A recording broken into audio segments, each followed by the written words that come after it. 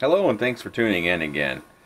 This is a gnarly FPV backpack. If you prowl around on the RC groups, you may every now and again hear someone mention a gnarly FPV backpack, and gnarly is GnarlyFPV, and I have acquired one. It's a 600 TV line camera. It's 5.8 gigahertz. It has dip switches for channel selection. It's a 200 milliwatt transmitter. Its operating is set for LiPo 1S, and I'm really hopeful that I can show you this adequately, how well he has built this little unit.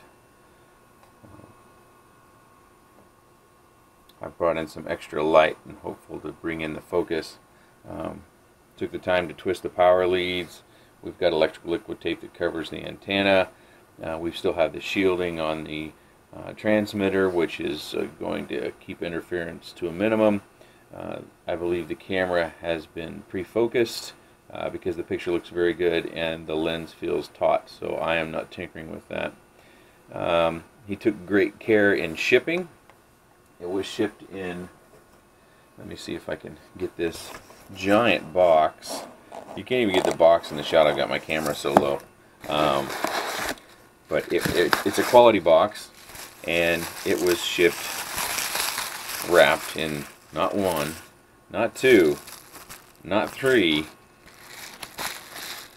oh yes, but 3 bubble wraps. So it was quite well protected in shipping. We don't oftentimes find that with products we get overseas. And this didn't come from overseas. This came from California, or at least it was shipped through California. And he is he makes batches of about 5. Although this specific unit is no longer available. This one was called Mark II. The new units, which may be called Mark II, I don't remember. But they are 600 milliwatt transmitters. I don't believe any of the other specs changed. He recommends using a 150 milliamp E-flite battery for power. I don't have any E-flite batteries, but I have a whole bunch of these, so that's what I tested with. The only other thing that I would draw your attention to, if you look at these connections, if you were to line them up and then you look at the color of the leads, they don't natively connect. I know this one doesn't connect directly to, but even if I had a battery with this particular lead on it, it's not going to connect up because it seems as though this end might be reversed. But that's not a big deal because I had to make an adapter anyways, or I'm going to have to wire it directly in, one of the two. So you've got a little bit of work on your part you'll need to do. But these connectors go in pretty nicely, and he's using a quality connector on here. You see the neck on this is longer than the neck on mine. So I bought some cheap connectors off of eBay, and they have essentially no neck on them versus the neck that he's using on his. So he's taken quite a bit of care to choose his components. And that's something I think I should talk about. I don't know what process he went through, so I'm not going to act as though I do. But I know that there are instructions to building something very similar to this by Sebidoki for about 30 bucks. And 30 bucks is your raw parts cost. In this case, I think you're paying for a lot more than just the raw parts cost. You're paying for the craftsmanship, the fine soldering skills. You're paying for the fact that I would suspect he's been through many iterations of this equipment to find the combination that works the best.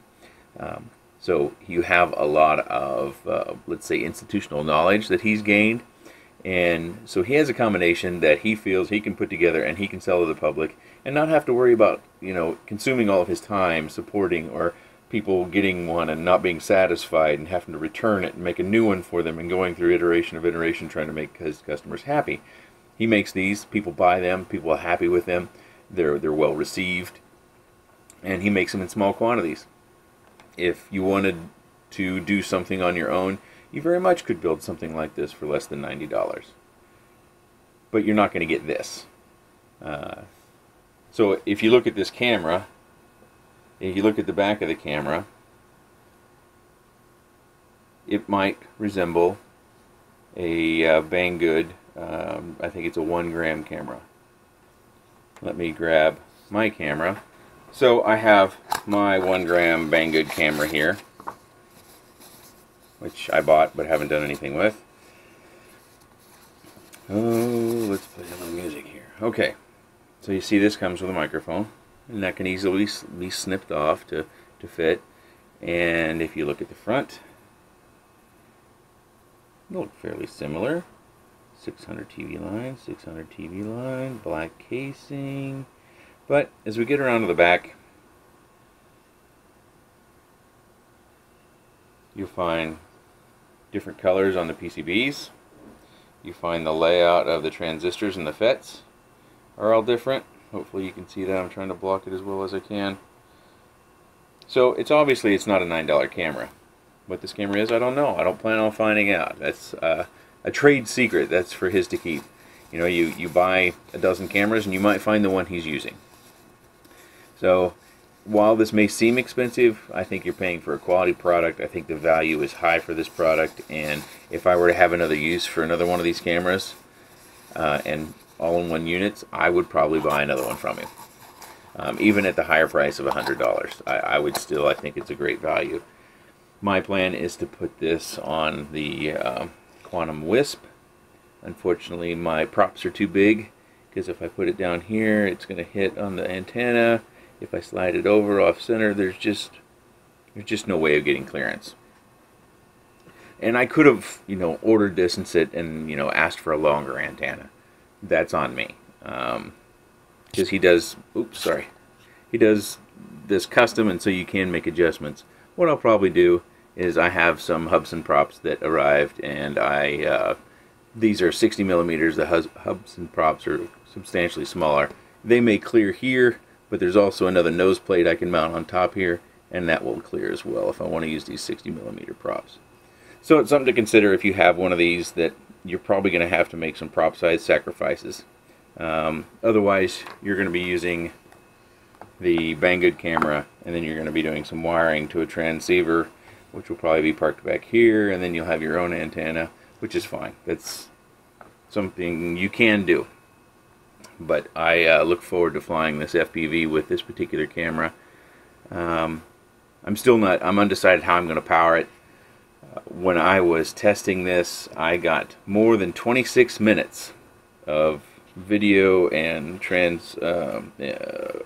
I was able to receive more than 26 minutes of video using a little 150 milliamp battery. I got to 26 minutes and I just thought, well, anything beyond this, anything beyond, say, 8 or 9 is really worthless, because, you know, it's a micro FPV camera. You're not going to have a huge honking battery. Sure, you could put it on an airplane or a glider that would fly for a substantially long time, and 26 minutes flight time that's a long time. So this will go for at least 26 minutes off of a 150 milliamp battery, and that's good. So let's do a weight on his site. He lists it as having a weight of 6 to, oh, I bumped the camera again, sorry, 6 to 6.1 grams. Wait for the scale to come up, make sure it's zeroed exactly. 5.8, so even less. My little adapter here, if you're going to use that, so it adds 0.4, well, 0.3, 0.63, so it added 0.5 for this adapter. Most of that weight is probably in the ends, and the electrical tape will have in the middle. Running it off a 150 milliamp battery, that brings your weight up to 10.6. If you happen to have one of these, I'll just do this quick. So 46.5, add that 52.2, add another battery, 57.2.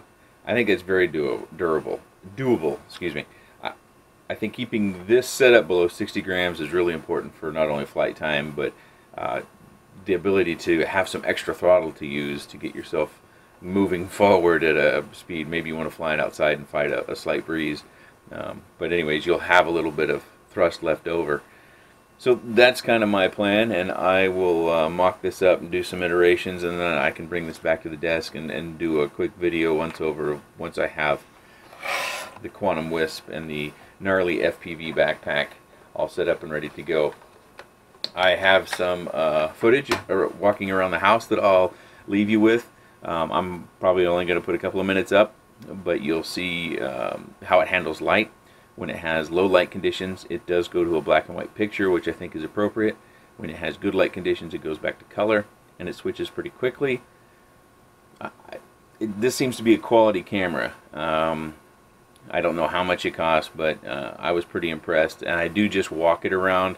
I didn't take it outside. The weather today is terrible. It's like 8 degrees outside. I am not going outside, and the camera lens would probably fog, and by the time I got set up, the battery would probably die from the frigid cold. So I'm going to leave you with that indoor footage of me walking the camera around. I hope you guys are all enjoying 2016. Subscribe if you haven't already. I am trying to post more videos as I have ideas of unusual things in this arena that pop up. Alright, thank you for watching.